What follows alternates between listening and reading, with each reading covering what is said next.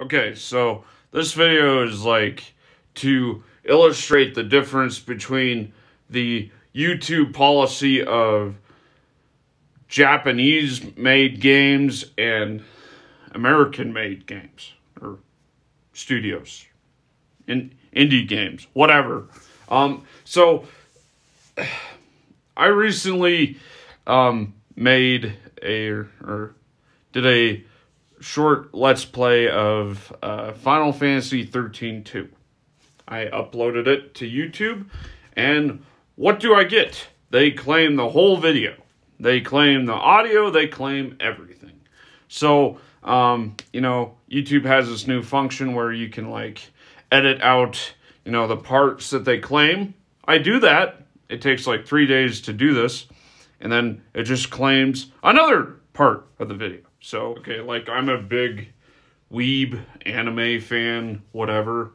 So, I love games that are, to me, anime-ish or, Japanese or whatever. So, that gave me a bad taste in my mouth, right? Wow. What do they have to lose from claiming this video? Or what do they gain from it? I mean, this is a game that was made in 2012.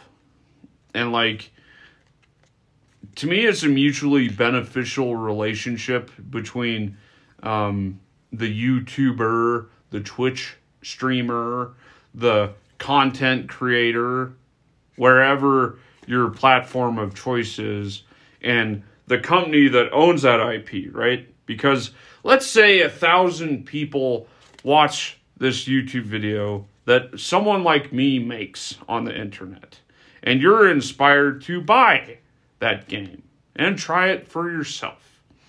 Let's say that's 10 people out of the 1,000 people that watched it, just for easy numbers. What is that? That is a 1% conversion rate. So you just earned that company $600 on no work of their own, right? So the way the American companies see this is that it is a mutually beneficial relationship. A company like Square Enix that owns that game, Final Fantasy 13-2, they don't see it that way. As in America, that's kind of seen as still a gray area, but it's fair use and whatnot. And in Japan, they're saying, how dare you? And this is our footage. The most notorious one of these is Nintendo. And no matter what they say, they're going to keep claiming these videos. So that's why I will never play any Nintendo game. And that's kind of why I'm not the most, yeah. Okay, so for a very simple example, we're going to look at Blizzard, which is now Activision Blizzard's YouTube video policy.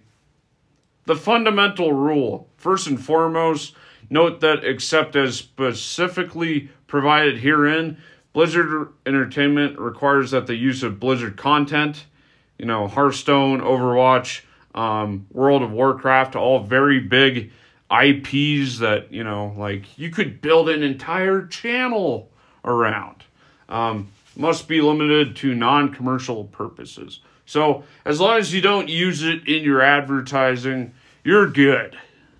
So what this means, as a community content creator, you are permitted to create video productions using Blizzard's content and to distribute them freely on your website or on other websites where viewers can freely view your production. Limitation of usage. Neither you nor the operator of any website where your productions may be viewed can force a viewer to pay a fee to be able to view your productions. So, like, that's a very generous policy.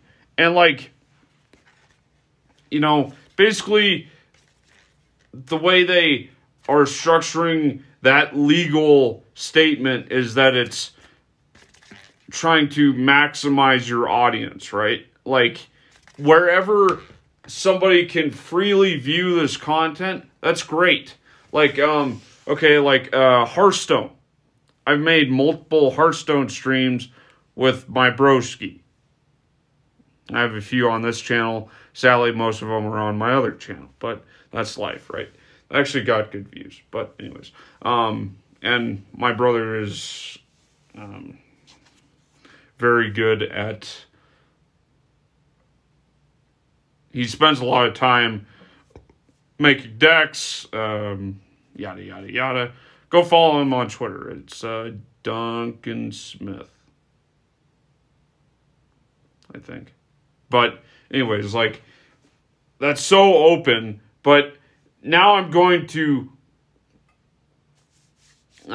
read, like, Atlus's policy for Persona 5. Like, they shouldn't even have a policy. Do you know how many people, like, just let us use this content, transform it, and you'll get more sales? I mean, what's so hard to understand about this? You win! Okay, it's like 12 in the morning, so I'm going to be quick. Okay, so this is Atlus's blog post, statement, whatever, on Persona 5. Okay, now let's talk Persona 5 streaming and videos. Simply put, we don't want the experience to be spoiled for people who haven't played the game. Our fans have waited years for this game to come out, and we really want to make sure they can experience fully as a totally new adventure. Please read our video streaming guidelines. Screw you. It's that simple. Please do not post any specific plot points or story spoilers, and only talk about the game in broad strokes. What? You're more than welcome to talk/show confidants, the new combat, the Velvet Room, the dungeon, etc. Just please keep in mind that as a singular story playthrough, viewers are, quote, highly wary of spoilers. What?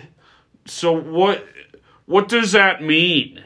Like, you're being so vague that...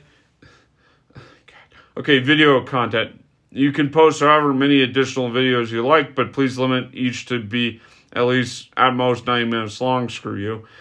You don't tell me how long my videos can be or can't be.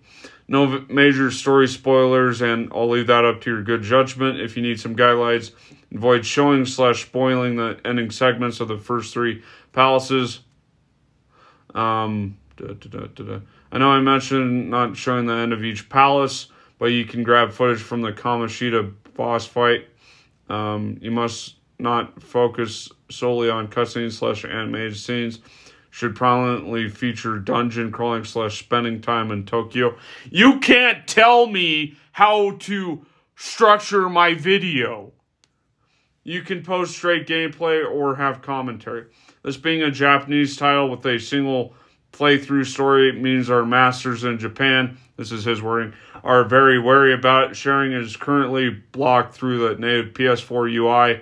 However, if you do plan on streaming, video guidelines above apply except length.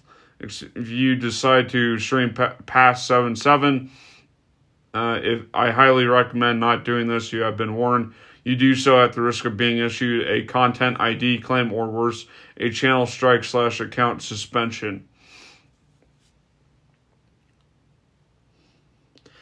This is not your right. Read what fair use is.